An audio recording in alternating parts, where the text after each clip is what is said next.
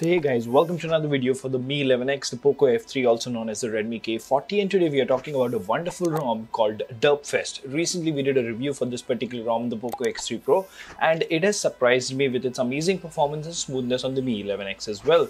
So before we get into the review, if you haven't already, please subscribe and hit the notification bell icon because it doesn't cost you anything and it really motivates us to make amazing content like this.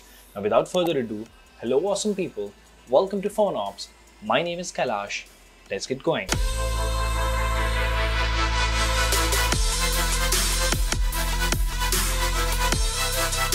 Now let's see what we have here. We have Derpfest 12 Shion official Android 12 updated on the 11th of Feb 2022. So in the last 2 to 3 weeks, this has not been updated, but I still gave it a try and I was pleasantly surprised.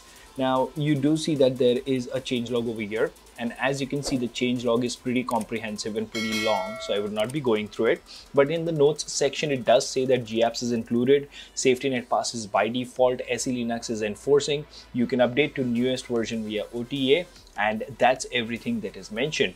Now, one thing that I have been consistently saying about custom ROMs as far as the Mi 11X is concerned is that they are extremely high quality, they are extremely smooth on this particular device, and that is always a good experience. Even if you look at Derpfest Shion on this particular device, it just flies butter smooth, and it's definitely a better experience from the Snapdragon 860 powered Poco X3 Pro, of course, because this is a more powerful chip and this is a better display in terms of clarity, and it is a AMOLED versus LCD. But Derpfest on this particular ROM feels really smooth. Even if you look at the app icon animations, they are so subtle, almost perfect is what I would say. If you go to the Google feed over here, as you can see, apart from loading times, it's butter smooth. It works absolutely fine, no problem whatsoever. Even if you go to the home screen while you're scrolling, it's very cohesive. Now, if you swipe from the top to bottom, you will see that you have a ton of quick tiles over here, because Derpfest not only has a lot of smoothness, it also has a lot of customization options. So if you go to the edit menu over here, you will see that you have different styles of Wi-Fi icons that I have enabled and all sorts of things. You do have always on display as well, reading mode, reboot, heads up, derp space. So all these shortcuts are present and they work absolutely fine. You do have a power menu over here, which allows you to go ahead and restart directly or power off, and then you have the settings shortcut and stuff like that. Now over here at the top, if you see, you do have Wi-Fi calling icon. So Wi-Fi calling is working absolutely fine, and everything else is organized in a very neat way. You do have these indicators of the location or the camera or the mic being used by a certain application, which is always a good thing. Now if you press and hold over here, you go to home settings, which gives you the Derp launcher, and it does give you access to a lot of customization. For example, hide the pixel bar, hide pixel like search bar from the home screen. As you can see, that is now gone. So let's go to the home settings once again. Let's go ahead and disable this, and it is now back on. So the launcher also comes with a ton of customization, and you can go ahead and make a lot of changes. As you can see over here, you do have the option to enable or disable double tap to gestures. And let's see here, let's go ahead and unlock this. Now if you further move to widgets, you do have all your standard Android 12 widgets which are present, and they work absolutely fine, no problem whatsoever. Wallpaper in style, well, you do have themed icons. You can go ahead and change the wallpaper to a wallpaper of your choice. Let's use the same wallpaper that I used in the Poco X3 Pro video, and as you can see, themed icons are present and they work absolutely fine. Now moving on, as far as the apps on this particular ROM are concerned, it doesn't come with any bloatware at all. It is absolutely minimalistic. The camera application supplied with the ROM is absolutely bare bones, no additional features whatsoever. So you can probably use Google Camera Go, or you can go ahead and use one of the latest ports of Gcam, which should give you better camera quality. Now if you further move to settings and go to about phone and click on the Android version, you will see this is Android version 12 official Shion, and the maintainer is Poco 7.2 February security patch. It does come with the HyperX kernel, which gave me surprisingly good performance numbers, and we will talk about that towards the end of the video. Now moving on, let's go ahead and talk about the important factors here. So, network and internet, you don't really have anything special here. Connected devices, you don't really have anything special over here. But if you go to the apps section, you do have game space, in which you can see I have added the benchmark applications and games. You do have options like disable heads up, in-game ringer mode customization, block full screen event, disable auto brightness, disable swipe to screenshot, and stay awake. So all these options are present. I have been using them and they work absolutely fine. Right now, you do have something called as derp space, which I did cover in detail in yesterday's video for the Poco X3 Pro. But of course, why will me 11x users watch a Poco X3 Pro video? So you do have a battery style customization over here, a ton of options available.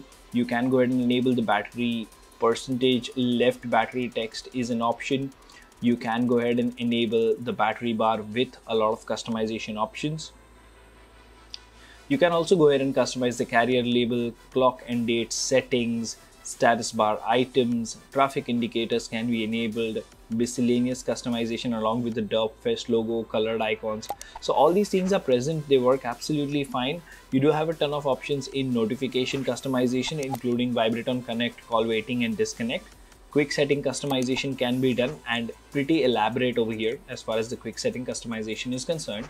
Now, if you go to lock screen shortcuts, you do have a couple of options here. You can customize the lock screen UI, ambient and always on display can be customized.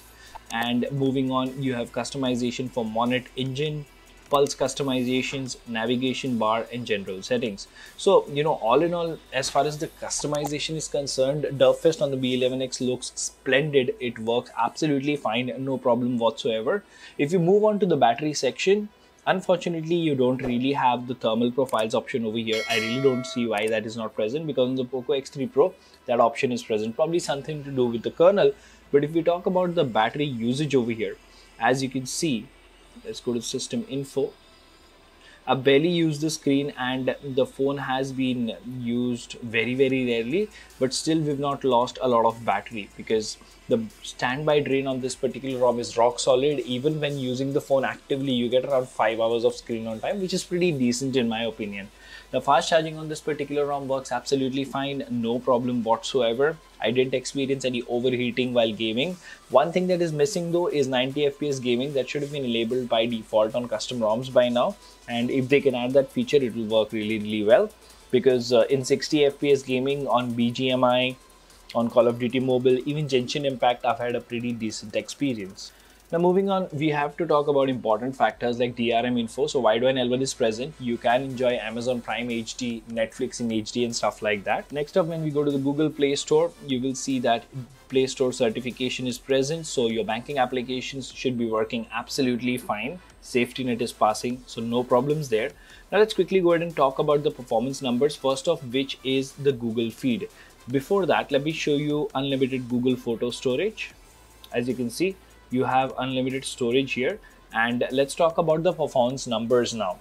So the average performance was 240 146 GIPS. This is the highest that I've seen on any ROM for this device, including 92% throttling. So that's splendid performance.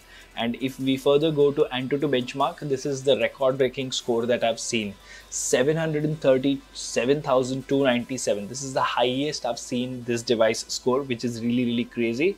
Even if you go to Geekbench, the consistency is there, because the single core score is 994 and the multi-core is 3267. So this is the closest a custom ROM has come to stock ROM as far as Geekbench numbers are concerned. So what I'm trying to say here is this ROM does have a lot of customization, voice over Wi-Fi calling, all these features including internet connectivity and mobile data are working absolutely okay. I've not had any problems. Plus, this particular ROM has record-breaking benchmark numbers and ultimate smoothness. All in all, Derpfest is continuously impressing me on multiple devices. Next, we will be reviewing Derpfest on the K20 Pro before we actually get into the speed test between this and this and this and this and this. So 3 speed test videos will be coming. MII 13 for this particular device is out in Europe, so we will be covering that soon. And last, before we end this video, if you want to support us, check the pinned comment. Our mobile accessories are available on Amazon at a very reasonable price. Go ahead and buy them and support us. Until the next one, this is Kailash signing off at PhoneOps. Keep smiling, take care, goodbye.